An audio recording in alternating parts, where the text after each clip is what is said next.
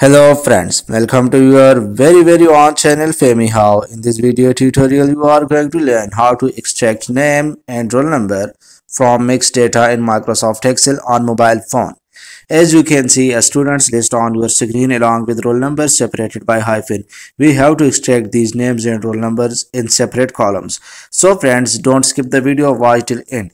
It will be very fruitful to you and you will be able to extract name and roll numbers easily. So select the first cell of name column and then click edit. You can see an option edit. Click edit or tap on this formula bar. And friends, type here is equal to text before. And friends, open the bracket and select the cell. Select the name cell and insert comma and then in double quotation mark insert hyphen sign as our name and roll numbers are separated by hyphen, and again insert double quotation mark, close the bracket, click this tick sign and you can see name has been separated. Now drag this formula to whole column by clicking this fill and then by dragging.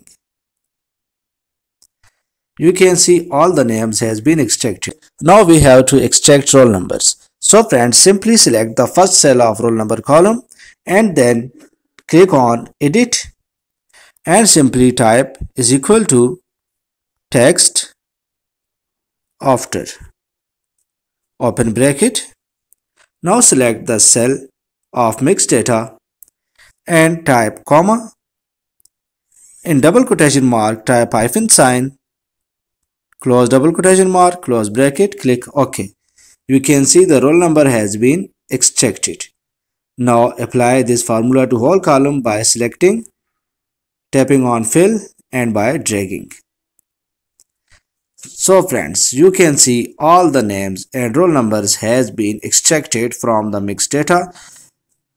I hope you have learned the way or formula to extract name and roll numbers from mixed data in Microsoft Excel on mobile phone. If my video helps you in any way, please subscribe my channel and hit the like button. Thanks for watching. Thanks for your time. Take care. Goodbye.